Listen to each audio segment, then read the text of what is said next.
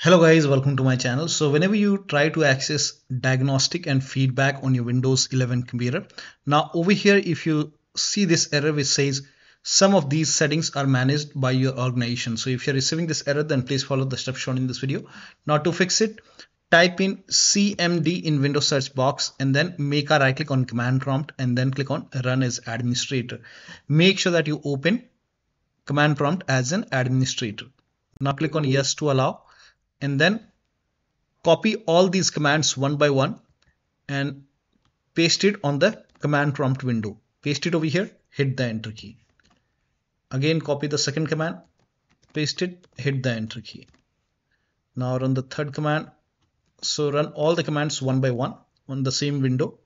If you see any errors while running these commands, if you see errors like this, just ignore it and move on to the next command. Just ignore the errors.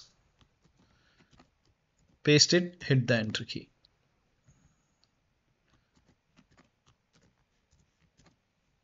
If you see errors like access denied or anything, just ignore it.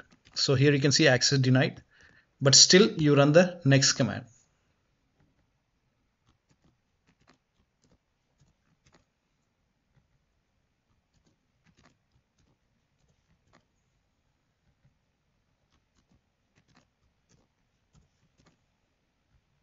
All the commands are provided in the video description.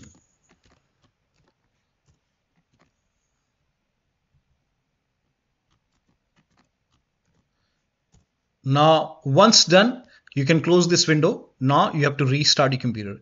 Restart is a must. So restart your computer, and after the system restart you can try to access diagnostic and feedback, and you should not receive this error anymore. So that'll be all. Thank you so much for your time, and please like this video and subscribe to my channel.